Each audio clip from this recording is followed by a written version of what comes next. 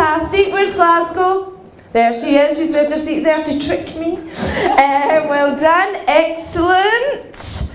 Now, where's the man who's Pat Sharp, Village Green? Is he? There you are. See you trying to move there. Did anything happen in the interval that I should know about? Anything interesting? No, Jesus, that was fucking boring, wasn't it? Not even a bit of gossip, lads. Do you know what they say about the funky fish? If you can't pull here, you can't pull anywhere. We actually have a couple who met in here and got married.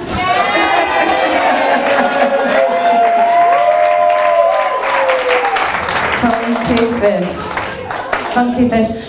Because I'm single at the moment. It's a funny response, isn't it? Single at the moment. I love that expression. I'm single at the moment. Like any minute you're going to be snapped up. Single at the moment. But the promoter said to me, Louise, please don't mention that you're single because there might be a stampede. The doors are locked, lads. You're going fucking nowhere. Does anybody here go business networking? Business networking, go to these vacuous, horrible meetings. My boss said to me last week, Louise, will you go to, do you want to go to this event? No, I hear event, I think free booze, free food, and the chance of drunken breakdancing at the end of the night. I was like, yeah, hell yeah, I'm in, yeah. He said, brilliant, it's breakfast networking, you need to be there for 6 o'clock in the morning. 6 AM. Who wants to talk business at 6 AM? Who wants to talk about anything at 6 AM? I have a very strict no comms policy before 9. If I get a text at 8:30, I'm fucking raging. And I'm responding, you are on your last warning, mum.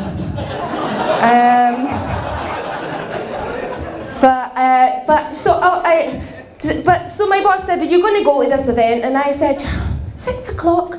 Why don't they just make it 4 or 5 and then I can just walk right in from the nightclub? Just get the night bus straight in there. Alright, I will be stinking of booze and kebabs, but my capacity to talk shite will be outstanding.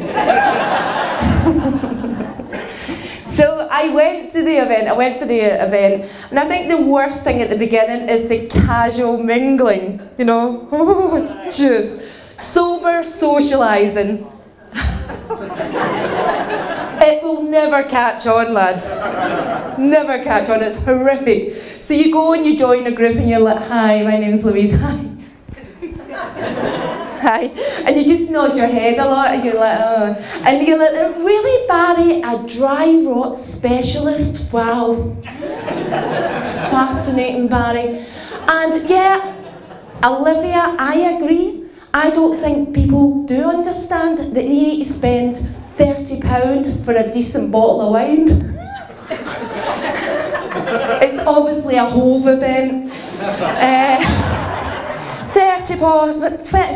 At this point, I'm holding my breath in, hoping she doesn't smell the fumes from last night's Lambrini. But I think that's cleverly disguised by the red cabbage and chilli sauce. Oh, she's a classy one!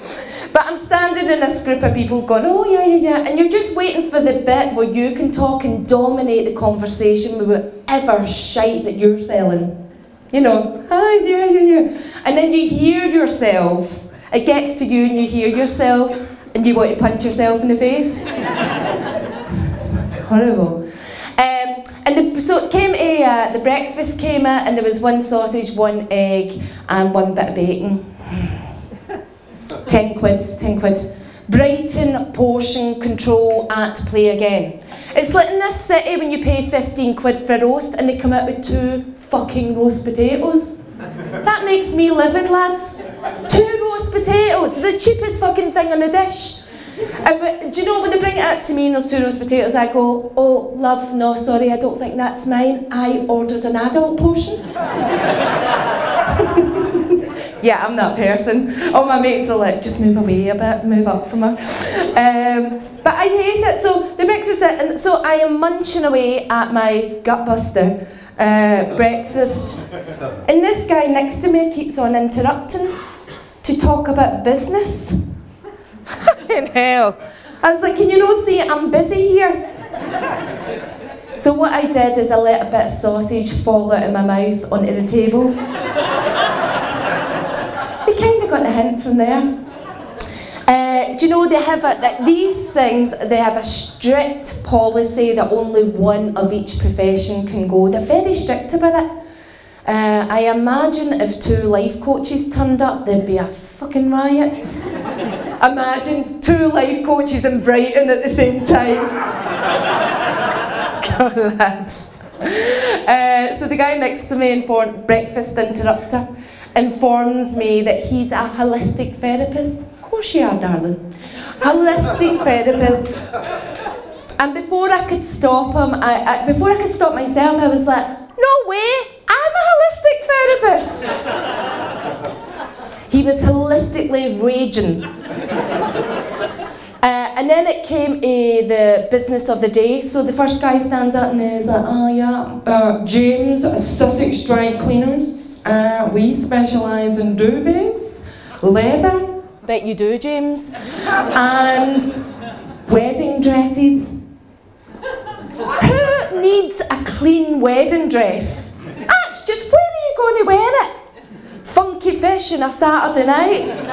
This is what you could have got. You know, it's just ridiculous. And he concludes with, if we don't know, if it stains that we don't know about, it's not worth knowing. Something like this. And I was like, right. He said, any questions? I put my hand up and I said, James, how would I get my period pants to look like new? Legitimate question. He ignored me. He ignored me, and Loopy Lou jumps up and she's like, I'm a children's entertainer! Do you know the last time I did this? I wrote this material a couple of weeks ago and I did it and somebody went, I know Loopy Lou, she's actually a mate of mine. I was like, oh fuck. But she was like, she was on, you know, she was, oh! And she jumped up to the middle of the floor and she emptied a bag of hula hoops in the middle and she started dragging people up in suits, you know, in suits and high heels to hula hoop. Because the event wasn't quite awkward enough. Jesus fucking Christ. She eventually sat down, the last guy got on and he was going, oh yeah, my name's Alex and I specialise in conservatories. Because everybody's an expert and they specialise.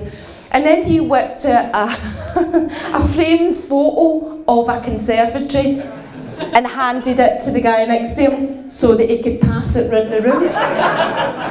So, oh, it's a conservatory, yeah, oh, got to me, oh. I know some of you are out there going, she's Glaswegian, she's no fucking idea what a fucking conservatory is. Well, actually I do. It's not dissimilar from the greenhouse that I grew up in. So I could see it was coming to my point and I was getting a wee bit scared. I was like, oh no, it's me, because I'm dead shy.